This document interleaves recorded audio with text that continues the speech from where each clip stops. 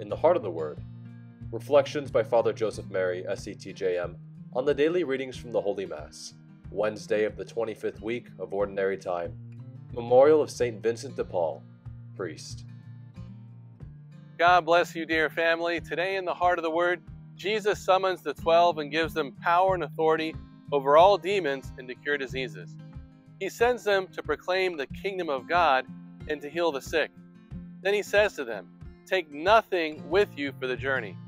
My brothers and sisters, how will the disciples fulfill their mission to heal the sick and to exorcise demons if they take nothing with them? According to Cardinal Joseph Ratzinger, Pope Benedict XVI, this nothing is the recognition of the powerlessness of human authority and the reception of the power of the divine authority of Christ in the sacraments of holy orders. Through holy orders, Jesus gives to the ordained a participation in his own ministerial priesthood, power, and authority. For this reason, the priestly blessing of persons, places, or sacred things is a holy protection from unclean spirits. Using holy water and exorcised salt are a spiritual protection to our homes.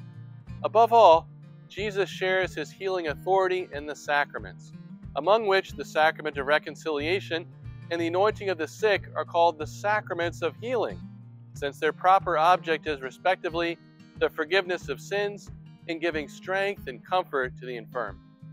My brothers and sisters, just as Jesus called his apostles in Galilee, today as we remember the life of St. Vincent de Paul, who had a very particular love for the poor, the sick, and the priesthood, let us ask the Lord to send many holy priests to cast out demons, to heal the sick, and to proclaim the kingdom of God. Let us listen to these words of Mother Adela. The kingdom of the love of Jesus has no precedence. It is the very love of God for man, the same love by which Jesus heals and elevates the human person in the sacraments. All for the heart of Jesus, through the heart of Mary.